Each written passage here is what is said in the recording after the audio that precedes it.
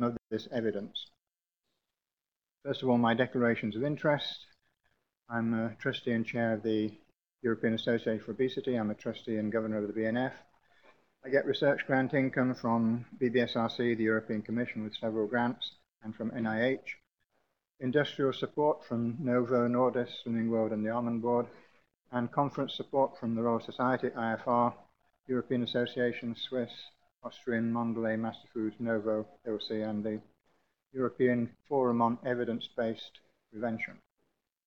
And I show these just in case anybody might think that what I'm going to say is in return for favors bestowed or in return for large sums of money. Sad to say, nobody's offered me any money at all to say what I'm going to say, so it's entirely my own views and my own opinions. But food addiction has been in use for several decades, and normally it's been used to indicate strong preferences and food habits. And certain publications over the years have indicated an interest in that and nothing more. These publications and others like them indicate that certain people might show rather greedy and extravagant eating behavior, which is termed an addiction in the same way that we might refer to people who play golf a lot as golf addicts, or tea drinkers as tea addicts, or TV watchers as TV addicts, and it doesn't go any further than that. However, the landscape's changing, and that term has now been given a new interpretation. Food addiction now is being regarded as having the same properties as addiction to hard drugs. And this view is characterized by strong language and motive claims, use of extreme slogans such as sweetness is like cocaine, sugar is the new tobacco. The question is this healthy? Is it justified? And is food addiction needed to explain obesity? So now we're seeing headlines and titles such as this: evidence for sugar addiction, behavioral and neurochemical effects, food addiction, fat rewiring the brain like hard drugs, and the dopamine involved in addiction-like reward and compulsive eating in rats. Sweetness is more powerful than cocaine as a reinforcer or reward. Food addiction, similar brain activity to drug addiction, and of course the toxic truth about sugar as an addictive substance. Sugar has been likened to tobacco or cocaine.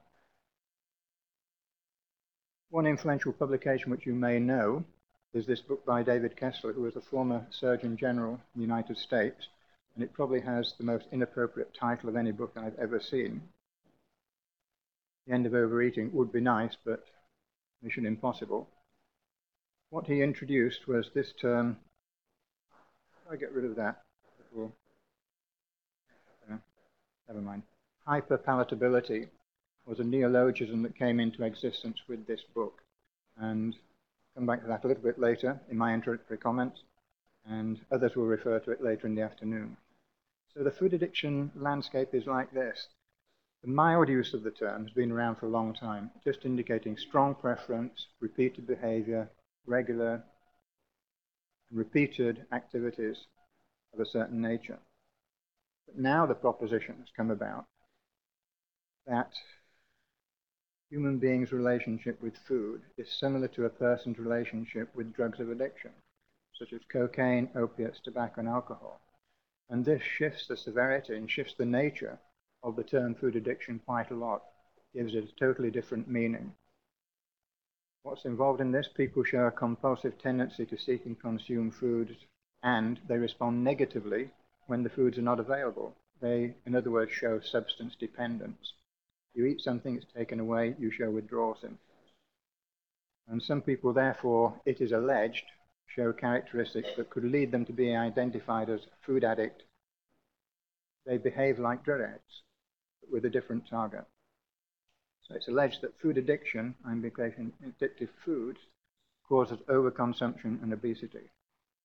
The question is whether obese people are addicts with characteristics similar to addicts on hard drugs.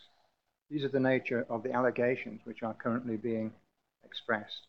So the central issue, one central issue, is that obesity results from an addiction to food. And this addiction to food strongly resembles addiction to drugs, behaviorally and neurochemically. One reflection on this is that the language constitutes a form of medicalization and pathologization of a normal social behavior, and it makes a clinical condition out of common eating behavior. This eating behavior therefore takes on the properties of a disease, and when you use extreme clinical medical language like this to describe a behavior, it alters the way in which people view their own behavior, reduces the dignity of that behavior, and changes the way in which people view their own lives in relation to that behavior. The question is it helpful and is it justified? What's our agenda? Well, this symposium is not about denying the idea of food addiction itself.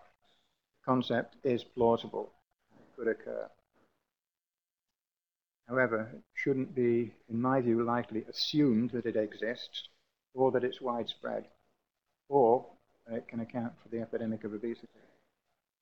Consequences of accepting food addiction are quite far-reaching. So we feel that a dialogue is needed about the term, and not based on exchange of slogans, but on analysis of the scientific evidence. Some of the background that's led up to the current situation comes from these four domains. First of all, animal studies, in which certain foods under specific conditions have been said to alter brain chemistry in ways similar to hard drugs, drugs of addiction.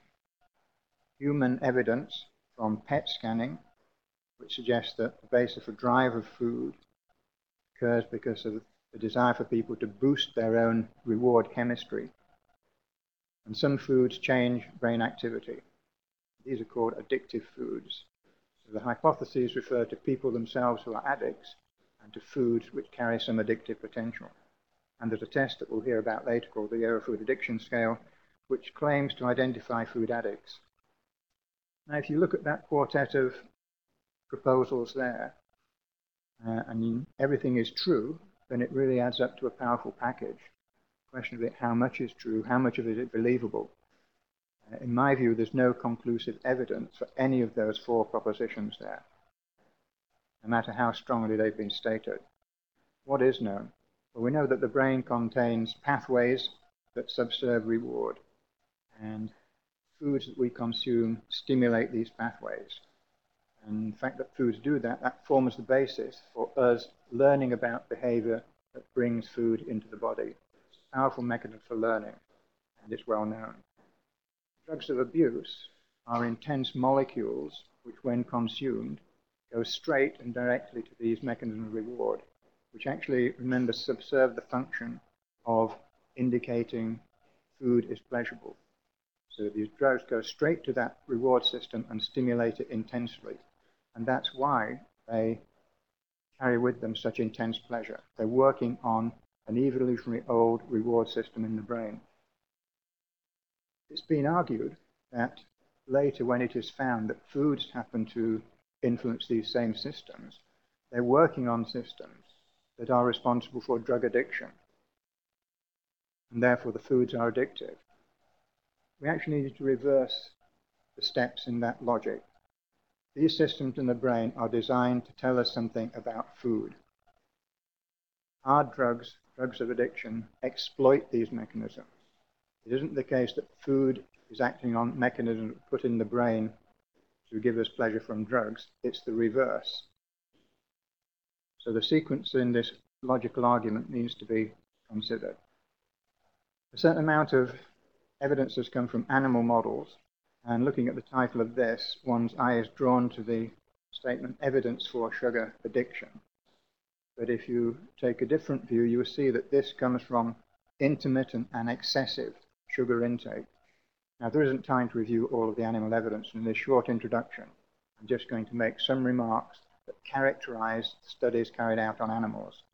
First of all, the animals are in controlled, non-stimulating environments. They're on strict feeding regimes normally, 12-hour deprivation. They have access to pure forms of the food, either sucrose or fat. There is obligatory consumption, large amounts, strict daily repetitions of this, and then repetitions are abruptly stopped, after which you measure the consequence of that in the animal's behavior. And you find something like this. Here's a measure for changes in mobility. The daily intermittent sucrose shows a big change in this measure, indicating that when the repetitions stop, the material is abruptly withdrawn, you get a big change in the animal's behavior.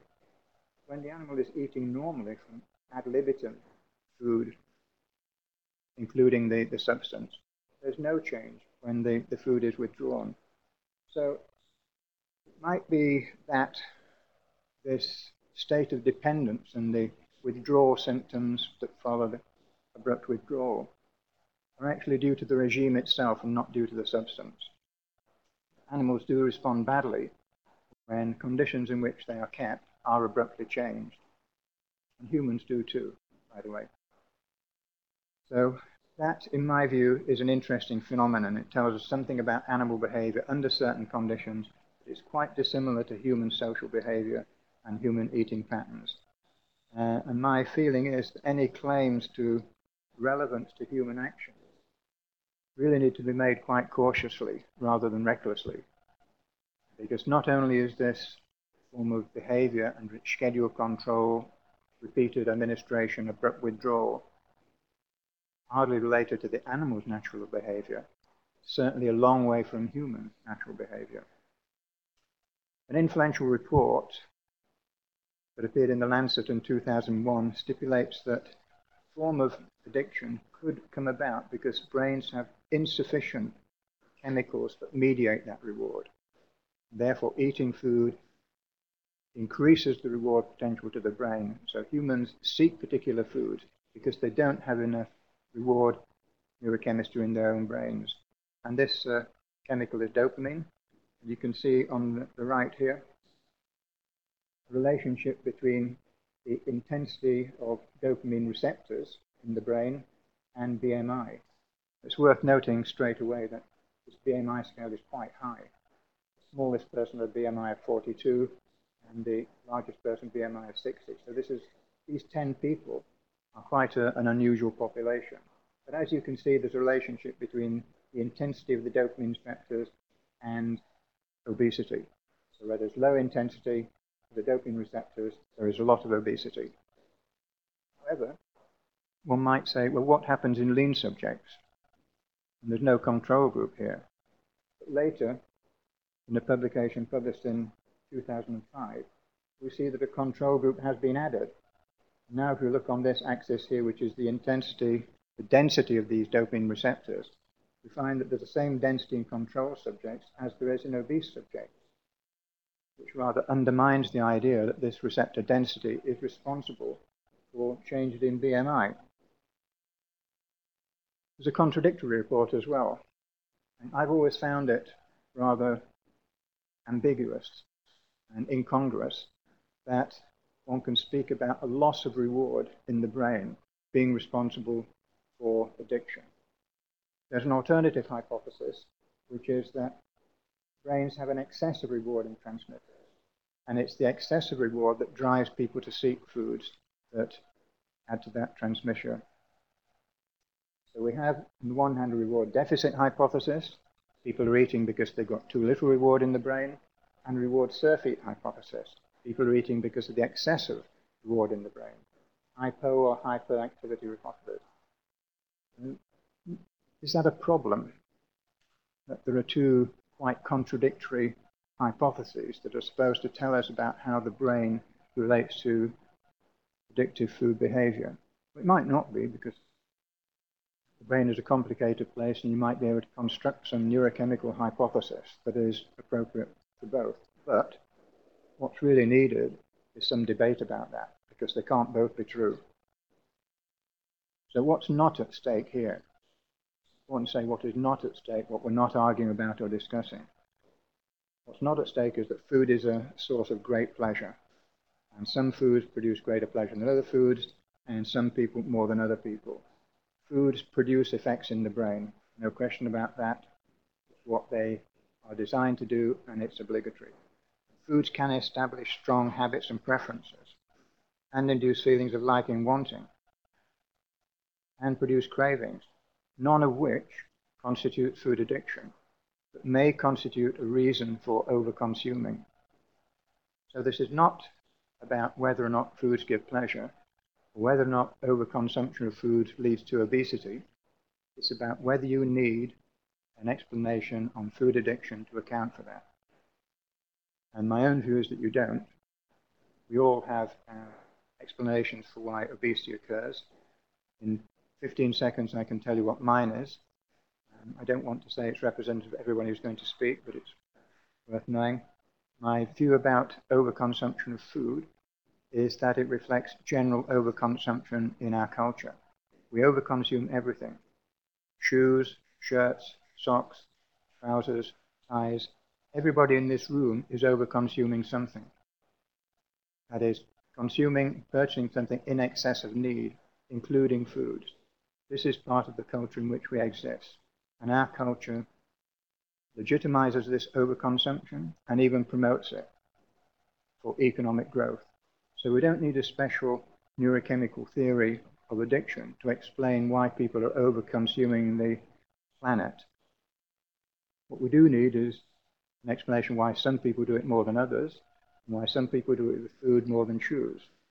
And there you need a psychobiological explanation.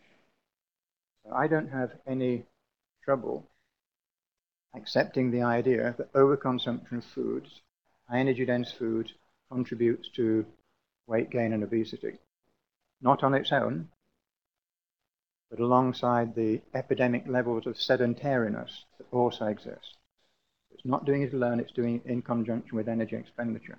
So what's not at stake here is whether or not food consumption is responsible for overweight and obesity. What is at stake is whether you need an explanation based on addiction to account for that. There's some information lacking, and I mentioned earlier this book by David Kessler, in which a number of reports refer to addictive foods. Hyperpalatability, for example, has been invented to describe properties of foods alleged to be compelling. Milkshakes, chocolate chip cookies, pizza, and so on. There is actually no operational definition of hyperpalatability. So if we're going to use it, we don't actually know what it means. Probably there are 20 different explanations in this audience. So if this is going to be used in a meaningful way, and it's not a crazy idea, it could be plausible, but it needs an operational definition. This is the Yale Food Addiction Scale, and please don't try to read all of this, but do pay attention to the remarks up here, which ask people to rate in the last year the sorts of foods that they've had difficulty controlling.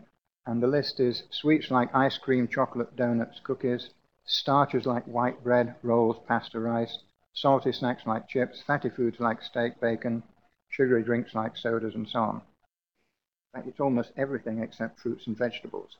So in principle, this Yale Food Addiction Scale can let people identify from the whole repertoire of foods those which are most responsible for their own patterns of consumption and their own compulsions to eat.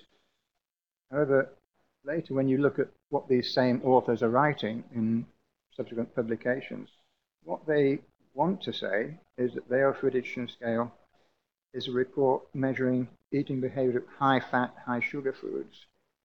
So they've changed the connotation of the scale from one which can ask about foods in general to the scale actually measuring a particular group of foods. Now we'll hear a bit more about this later, and when we in Leeds have used the Yale Food Addiction Scale and identified people who score highly, what they say is that the foods that they find most attractive and compelling are bread, potatoes, and pasta, not highly processed foods. And although most of you won't be aware of this, I actually gave a radio interview for BBC Radio Shropshire this morning, which was quite an exciting event, in which certain ladies were interviewed by the anchor. And the anchor asked the ladies what foods they had difficulty controlling. And they said Weetabix, Warburton's white bread, and chips were the top three, and then a few others. So it isn't necessarily the case that this addiction scale is going to identify particular highly processed foods which have a particular composition, we've got to be quite careful and understand what the scale is doing. There is a European perspective on this, which is based on the European project, which has reviewed the situation and talked to experts, asked the question, does food addiction exist? And don't read all of this, I'll just show you the conclusion. And the conclusion in this part of that review is that overeating can be viewed as food addiction in a small subgroup of obese individuals, which is rather less than the idea that it accounts for the whole of obesity, and that all obese people are acting like drug addicts. In the last year, certain reviews and considerations have been made and written by people who have become aware that the situation is actually getting out of control. Some outrageous statements are being made, and they're getting put into the media, put into the press, unchecked, because our journalist colleagues do like to demonstrate a dramatic and eye-catching phenomenon. So people have been aware that the situation might be raising too many alarm bells and might be too much of a concern. So reviews are now coming about in which people are settling down and asking how prevalent, really how truly prevalent is food addiction in the general population among the obese. And later we'll be hearing about this now landmark review, Obesity in the Brain, how convincing is the addiction model. One important thing to keep in mind concerning food addiction is the way in which the American Psychiatric Association describes disorders in the Diagnostic and Statistical Manual, the DSM. And this contains a description of all clinical disorders which can be diagnosed and used in particular categories. And this is revised every 4 and 5 years. It's important to note that the APA, the American Psychiatric Association, not approved food addiction as a diagnostic entity, even in its most severe form, despite the fact that many people tried to persuade the APA committee to put it into DSM-5. The committee has looked at the evidence and decided that the evidence does not support the idea that food addiction is a diagnosable clinical category. So come back to our agenda. Symposium is not about denying the idea of food addiction at all. The concept is plausible. What we want is an analysis of scientific evidence and with plausible, rational ideas.